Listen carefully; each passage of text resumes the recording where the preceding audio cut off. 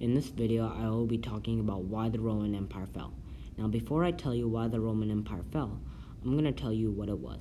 The Roman Empire was a massive kingdom that spanned from northwestern Europe to Near Eastern and encompassed all the lands of the Mediterranean. It lasted about 1,000 years from 27 BCE to 476 AD. The Roman Empire was ruled by many emperors. Most famous of them was Julius Caesar and Augustus Octavian. There have been many arguments on which one of them was the first emperor of Rome, but Augustus founded the Roman Empire and Julius took over the empire, and when he was assassinated, Augustus came to power. Just in case any of you are curious on how Julius died, he was stabbed to death by a group of conspirators while in a theater.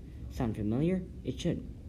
They were also famous for making many inventions that we still use today, such as concrete, bound books, roads and highways, and welfare.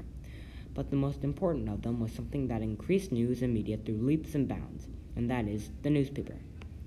Many factors affected the fall of the Roman Empire, and one of them is the constant attacks and invasions from Germanic tribes.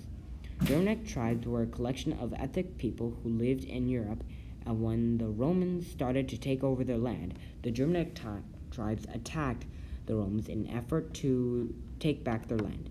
You may be thinking, wait a minute, I thought the Romans had an army big enough to wipe out the Germanic tribes. Yes, that is true, but because of the mass amount of land that the Romans had, they had to thin their army so all the borders of the empire could be protected.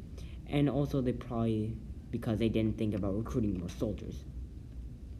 Another thing that affected the Roman Empire was that they had slaves. They would work them to death, and then when they died, another would come to replace them.